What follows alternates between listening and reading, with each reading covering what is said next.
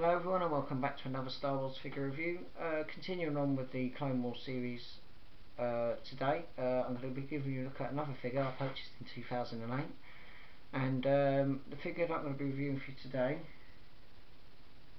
is this, Anakin Skywalker's apprentice, Ahsoka Tano. Also, we're going to crack on with the figure again today, because unfortunately I don't have the packaging to show everyone. Now, as some of you are not aware, in the Clone Wars film, Anakin does have an apprentice, Ahsoka Tano, and they go on various missions.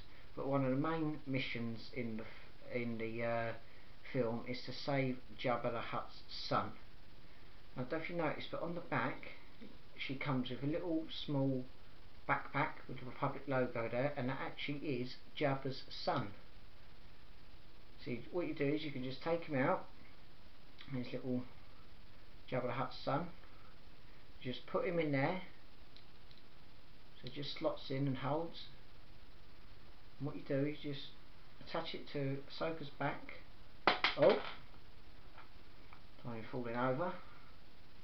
You just put it there. Give me 1 second, guys. And there you have it. Just put it over Ahsoka and she can carry him. Just put him there for a minute. As I was saying, Ahsoka Tano, not much to say about this figure. I haven't got a very good knowledge about her, but she is the same species as Shakti. She does come with a green lightsaber. Hasbro done an excellent sculpt on there. She does come with ball jointed knees and swivel ankles. Unfortunately, she doesn't come with ball jointed elbows or swivel. Well, she does come with swivel wrists, sorry, and she comes with a ball jointed chest. Also on her face she does have markings, and at the back, there you can really see she has Jedi beads at the back as well.